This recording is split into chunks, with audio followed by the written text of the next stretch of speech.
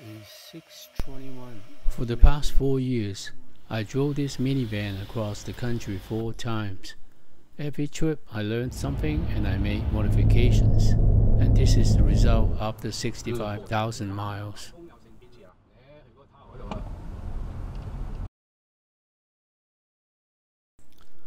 I bought this minivan with the intention of using it as my cross-country RV. I need a bed for 2 persons and a dog. I also need a comfortable workstation to work on my laptop. Since I'm always on the move, able to take a nap between long drives is a must. I'm not van life, but able to stay in the wild for a week or so is the ultimate goal.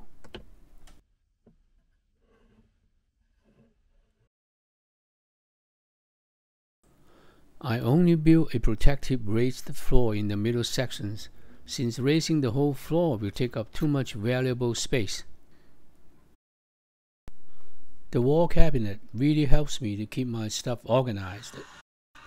First, I built a cardboard mock-up. Then I made a template for each piece.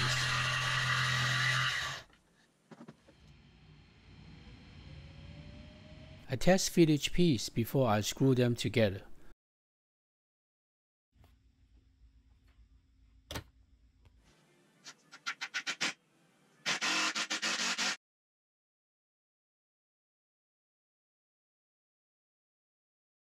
I secured the top to the pull handle of the van. Then I fastened the bottom to wood strips I made earlier.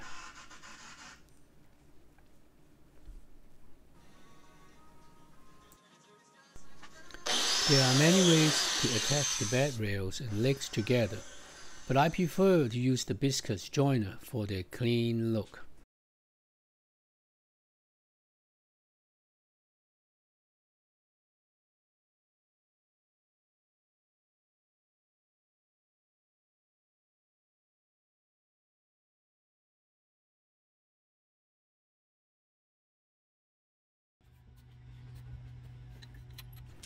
To stop the bed from moving, I tie down the bed to the existing floor hooks. I also secure each legs with steel angle brackets.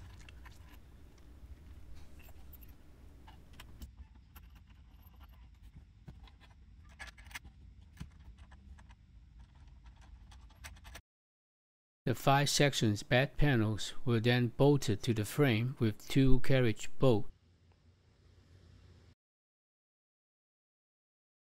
When the weather is cold, I use a 10-degree down quilt with a cover.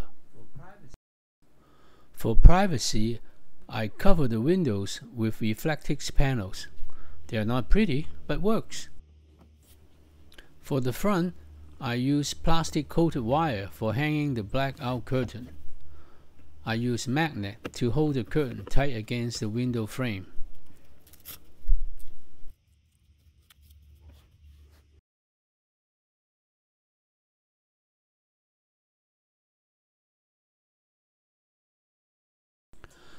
I like to keep the moonroof open at night for ventilation. To keep the bugs out, I made a bug screen. For details of how to make the screen, please check out my links below. If you like this video, don't forget to share, like, and subscribe.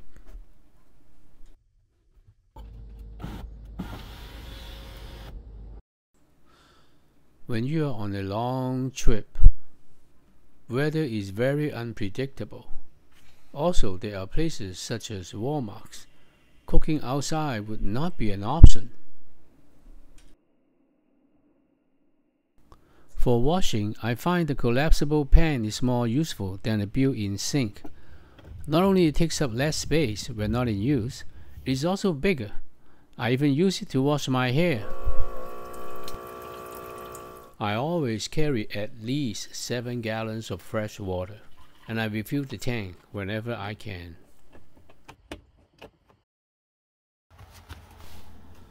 The electric fridge is really a game changer for long distance travel. The one I have is a 40-liter compressor type fridge. It is very efficient and I can't go travel without it.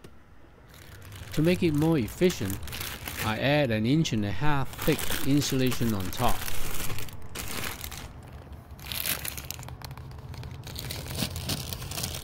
To secure the fridge, I add some wooden floor stop. For lighting, I have a dimmable USB LED strip light and a rechargeable fan. This counter extension was created using part of my bed panel. When we are driving, my dog never liked the sofa mode. I installed hooks on my wall cabinet to hang my daily essentials. The mesh bag is for daily quick access items such as my pillbox, wallets, flashlights, lipsticks, etc.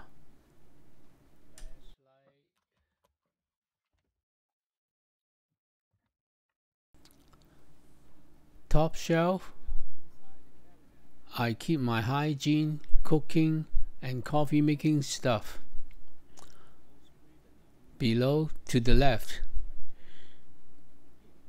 is my closet.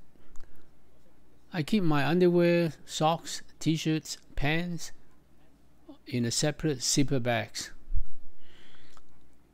The bottom part is narrow, but still good enough for things like gas bottles, water,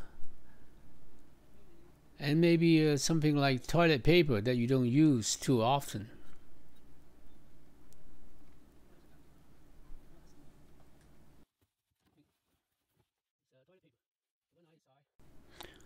On the right side, I keep my Bible, my thermal bottle, my DD bags,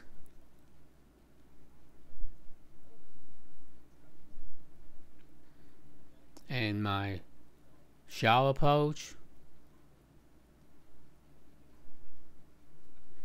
I also carry a jump starter just in case.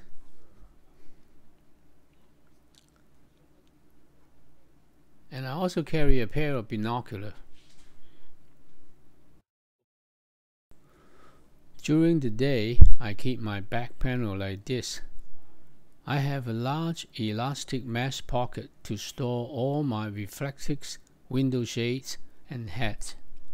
For easy access, I put my camera on top, and then below is my snack bags.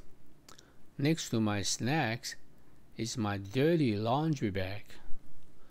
And I still got plenty of room to store my trail runners, hiking boots, as well as some more dry food and backpacking food.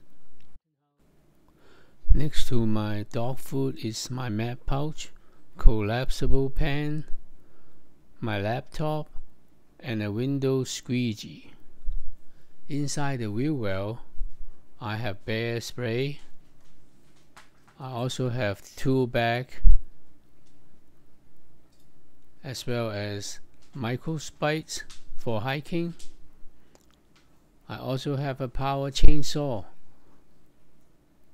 which is handy for cutting wood, and I also carry a tire pump, and an axe is essential for camping. And how about fishing rod, and also a tire repair kit, and last is the first aid kit. For electrical, I want a simple setup. I use the Jackery 500 power generator to run my fridge. It's only 500 watts, but it is adequate for my type of travel.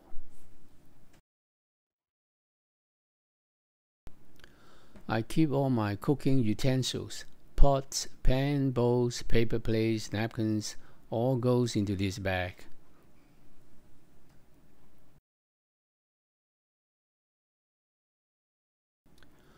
Under the bed, I keep some dry food, instant noodles, canned food for easy access. Being caught on snowstorm is no joke. For this reason, I want the best tires possible.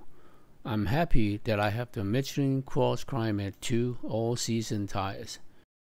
It costs a bit more than regular tires, but totally worth it. Window deflector is a must during rainy nights to keep your windows open. For canopy, I just carry a 7x10 white top, which I can set up in 10 minutes. I keep my solar panel, backpacking gear, and many more items inside the roof box, and I did not notice any reduction in gas mileage. I prefer portable solar panel because I can put it anywhere I want.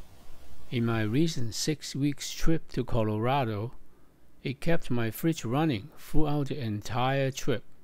When I go backpacking, I can still use it to charge my battery. If you like this video, please like and subscribe. Thank you for watching, and I see you on the road.